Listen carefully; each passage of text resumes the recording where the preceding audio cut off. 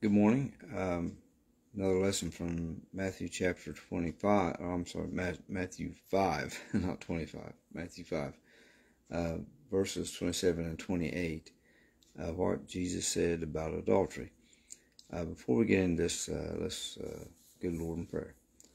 Lord, we thank you for this time to look into your word. We pray, Lord, for those that may not know you as their Savior. We pray for your word to touch their heart. We pray for your Spirit to draw them.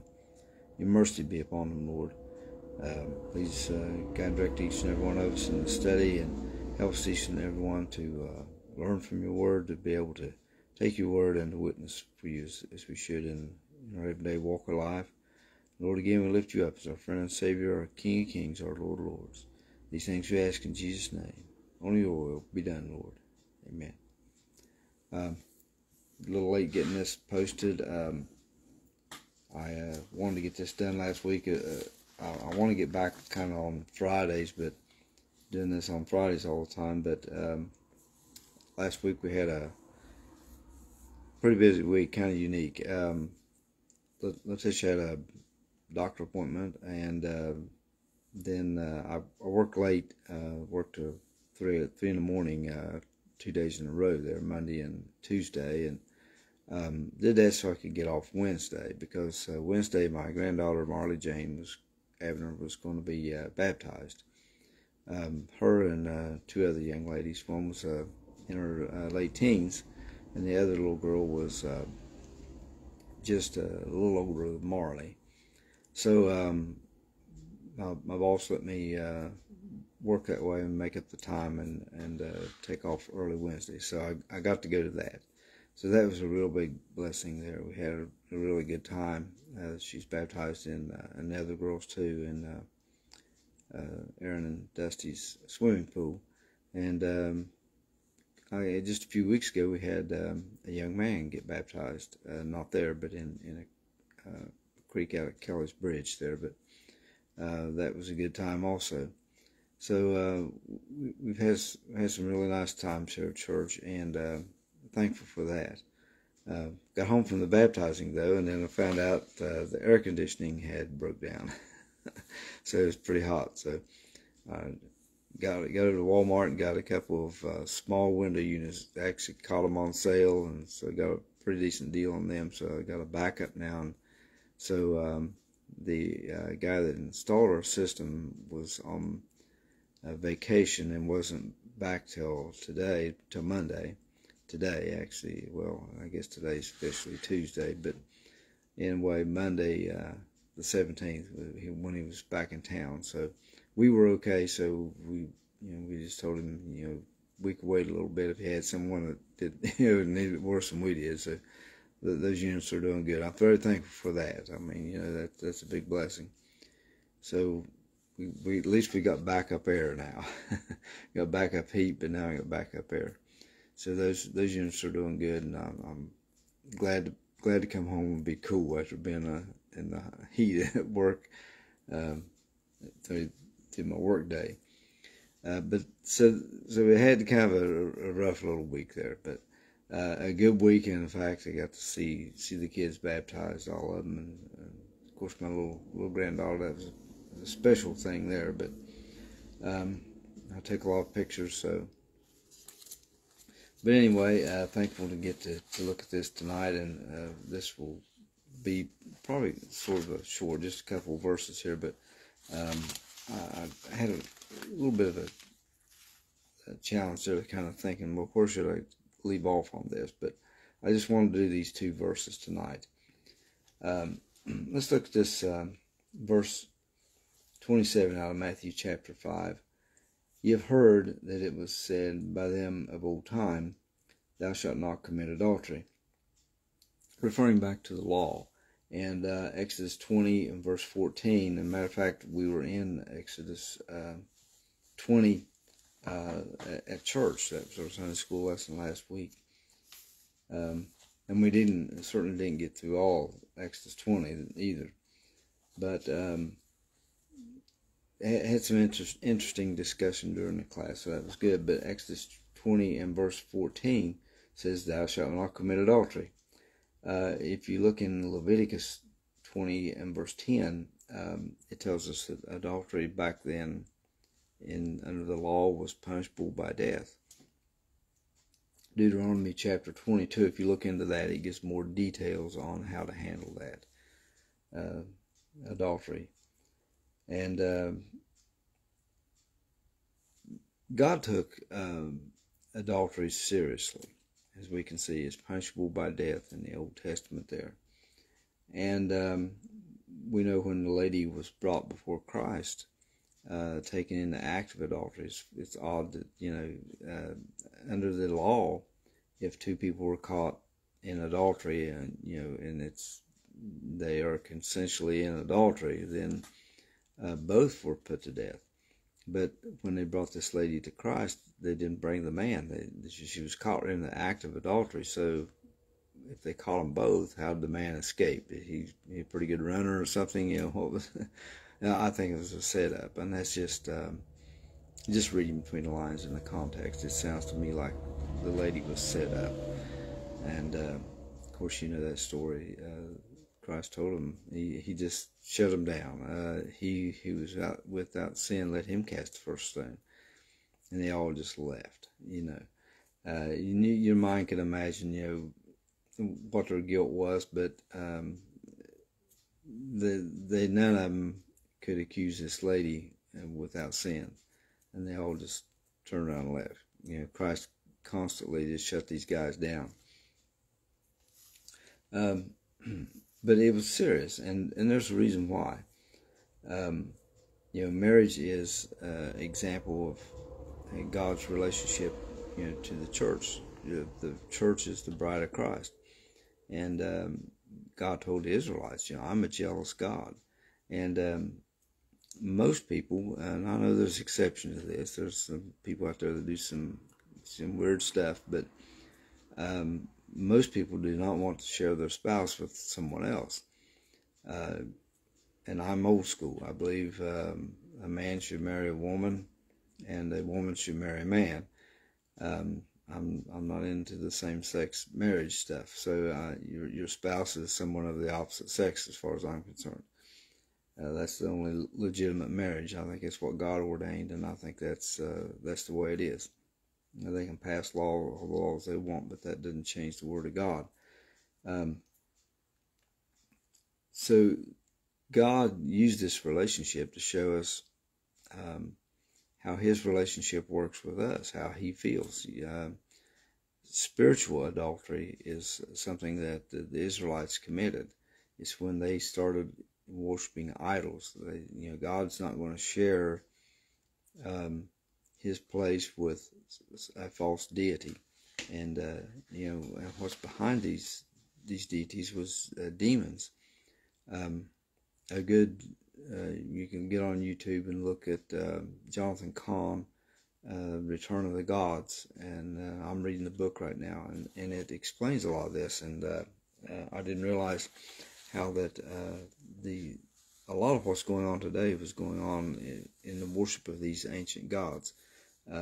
That's a whole other topic, but that spiritual adultery, that's something that God had put up with the Israelites in the walk with them, and leading them out of Egypt, and how they wanted to return back to Egypt, and there was all the false gods back in Egypt, and they thought they was better off back in Egypt. And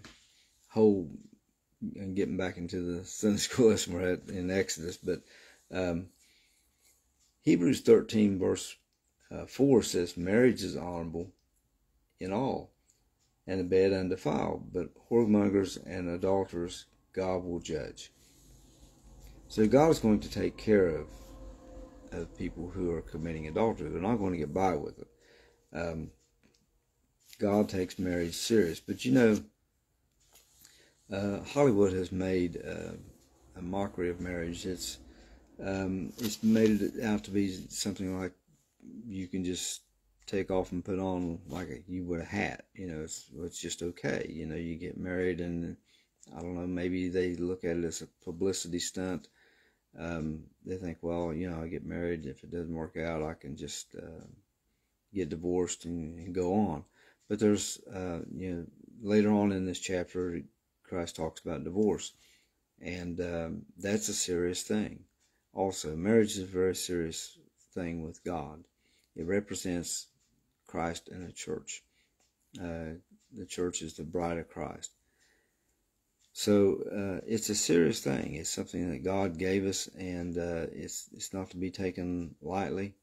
I think it would be good if all young folks, before they get married, could sit down with someone and all the seriousness of this be explained to them before they jump into something.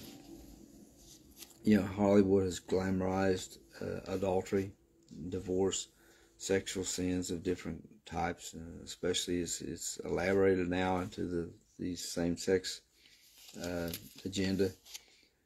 And you know what?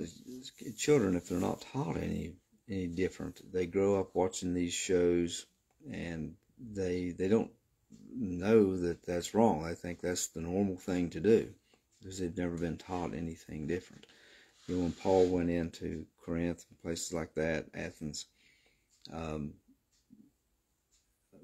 trying to think, Ephesus, you know, where there was sexual immorality, and then these people had to realize as they come to Christ that they need to lead a different life now. A lot of the sexual immorality you see now was going on back then in the idol worship.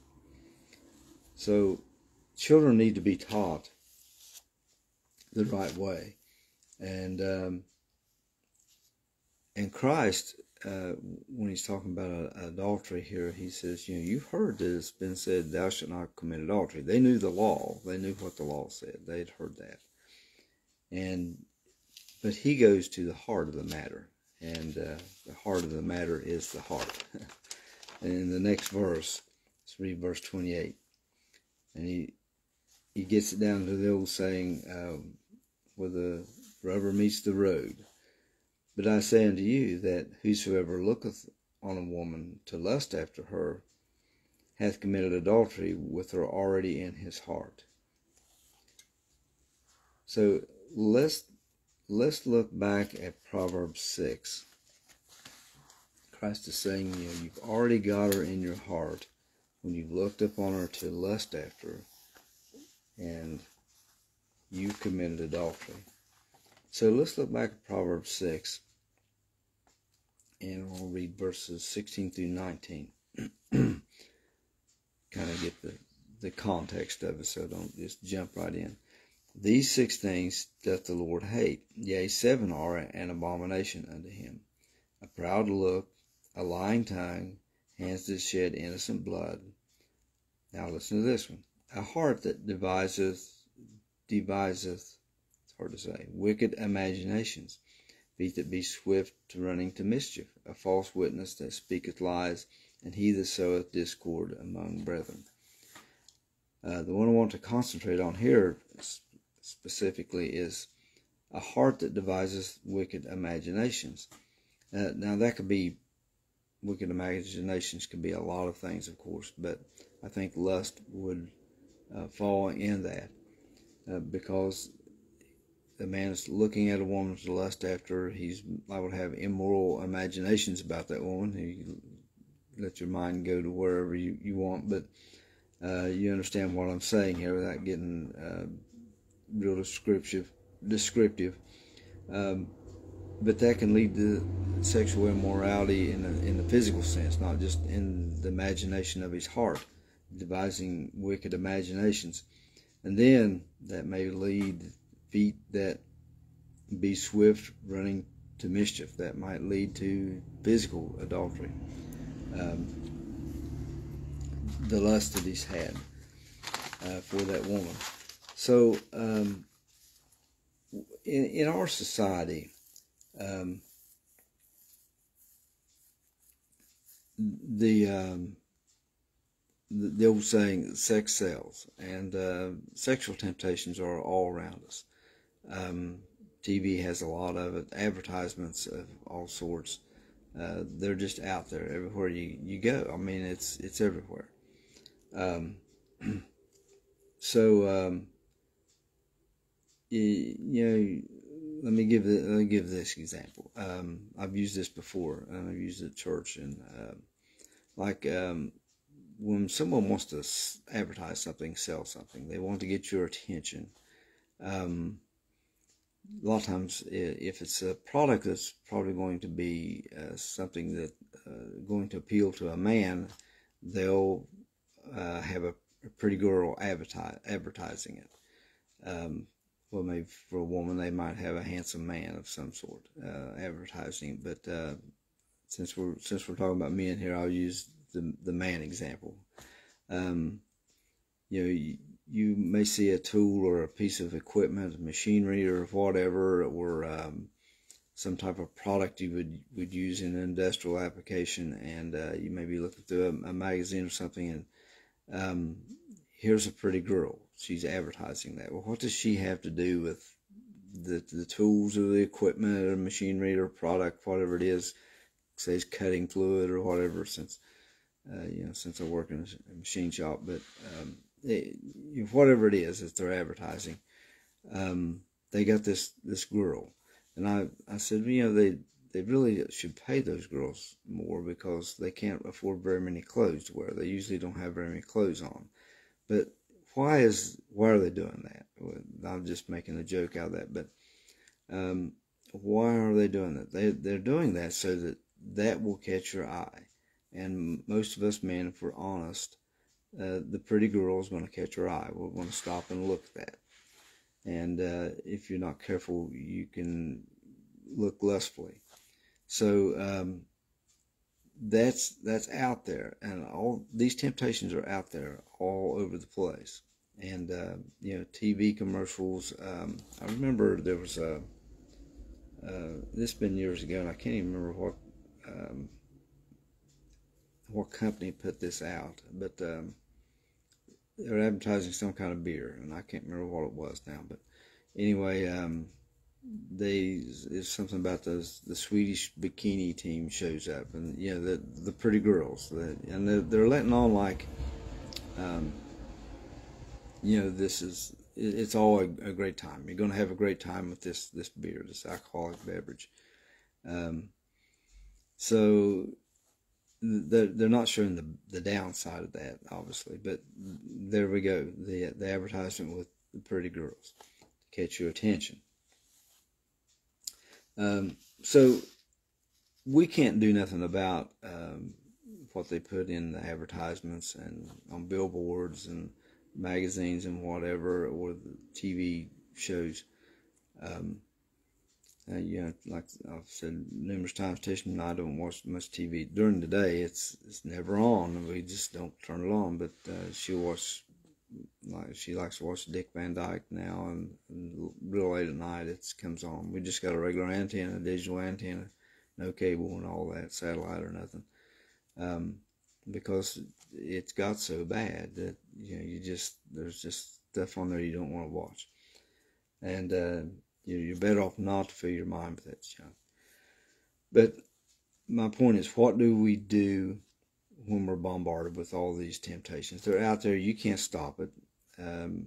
You might complain against it and things like that, but it's there, and it's probably going to be there. We're not going to get rid of all of it, so you're going to have to deal with it in some way.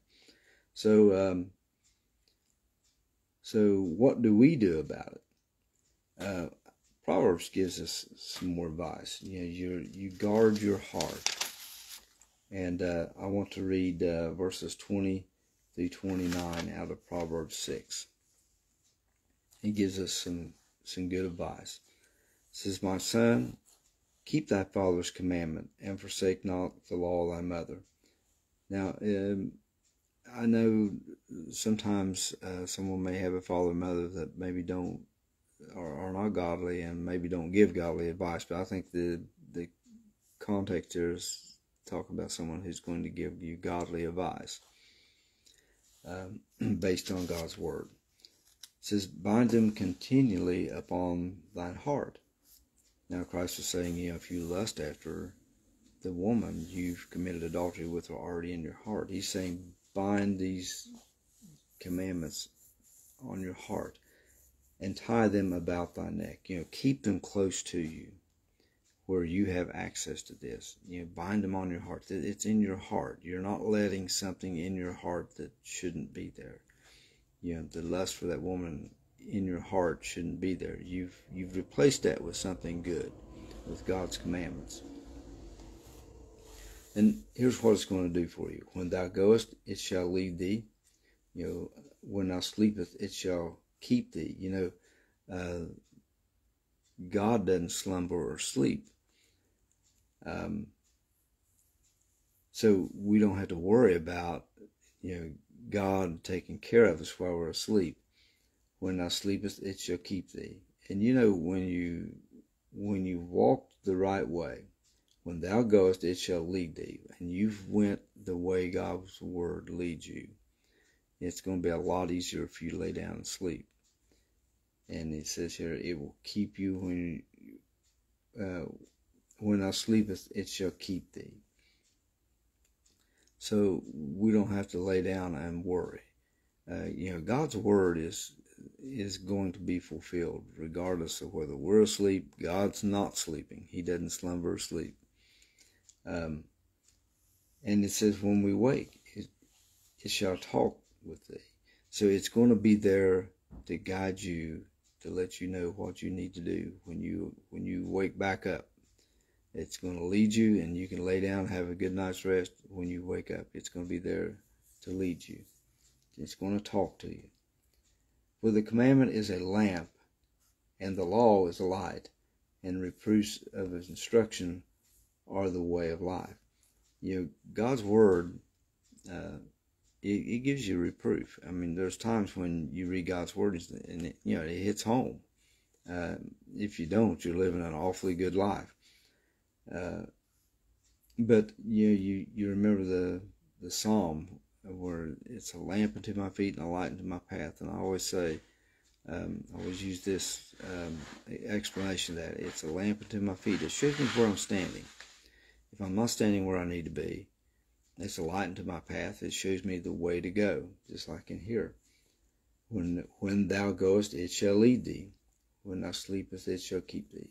When thou awakest, it shall talk with thee. For the commandment is a lamp, and the law is a light, and reproofs and instruction are the way of life. We need instruction. We need reproof. To keep thee, now listen to this, to keep thee from the evil woman, from the flattery of the tongue of a strange woman. You may be enticed to go after this lady, and she's enticing you. She's called an evil woman. Now we know there are some evil women in the Bible. One good example was Delilah, who led Samson astray. He was taken in by her. Lust not after her beauty in thine heart, neither let her take thee with her eyelids.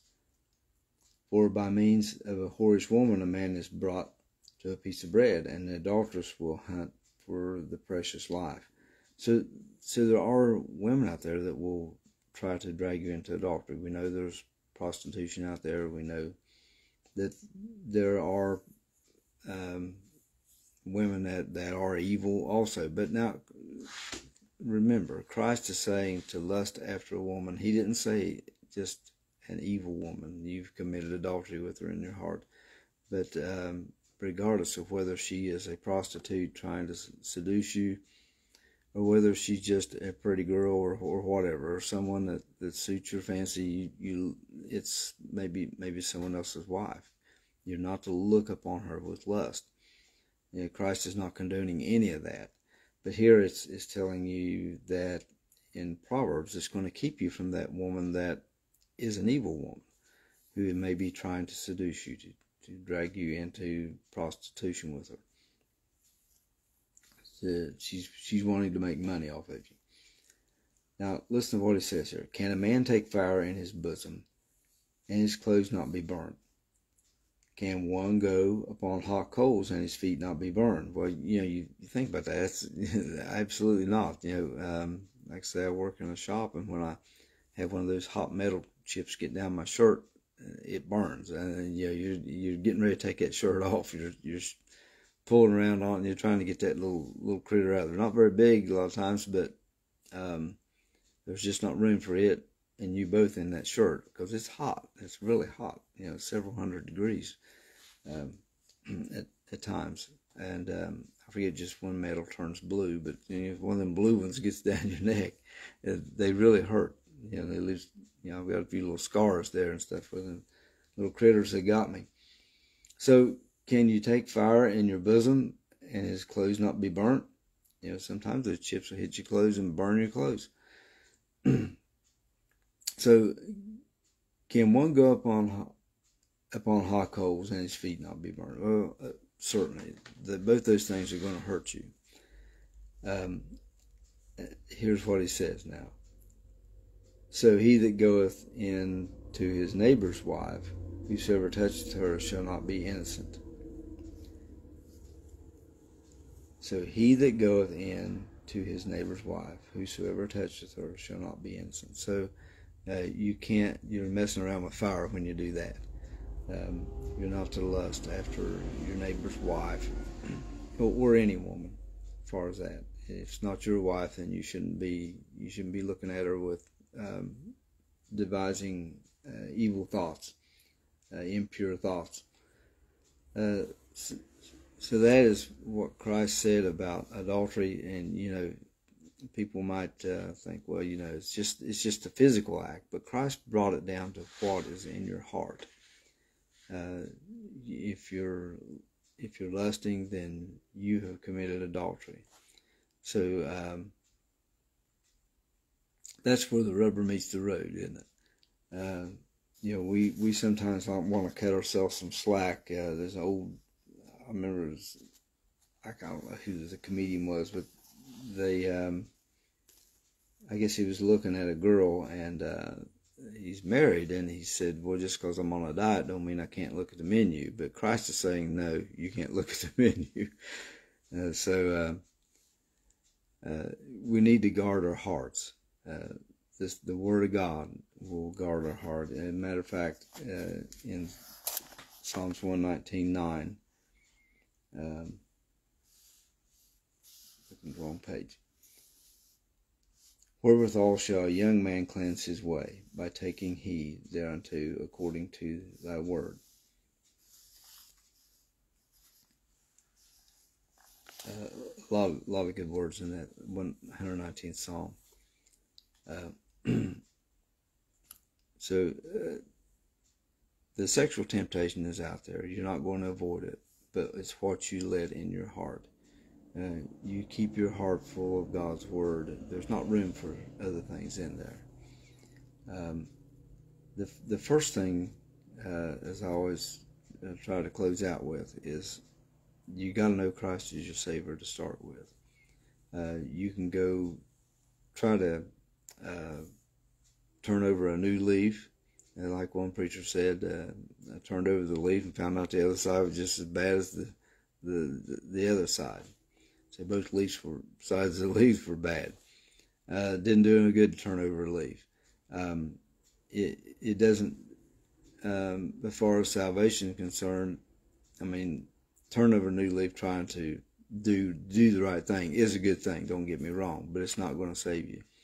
Just like you can start trying to not look at a woman lustfully, as Christ said in Matthew 5.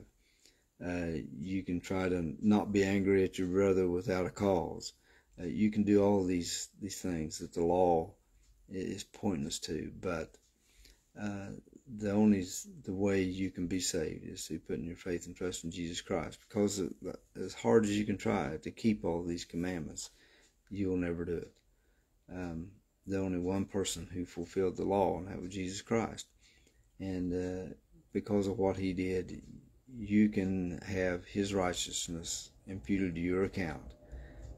That's how each and every one of us got saved, is by putting our faith and trust in the finished work of Jesus Christ to pay for my sins. And that's the way I did it, and the way everyone else does it that is saved. It's an easy thing. And like I say, There's two little girls. Marley's 6, and the other little girl's just a little bit older. The other young lady was late teens, and the young man, he was, I don't know if he's quite a teenager yet or not, but he's a little older than Marley and the other little girl, so all ages there. And then we had a lady that was in her early 90s got saved. So it's easy. Anyone, any age can do it. As soon as you come to that age of accountability where you understand you need Christ, and there's no one too good that they don't need him, and there's no one too bad that he can't save them. So if you put your faith and trust in him, let us know at the church, and we'll be glad to hear that. Y'all have a good day, and maybe we'll get our air conditioner fixed here pretty soon. Thank everyone for watching too. Thank you very much.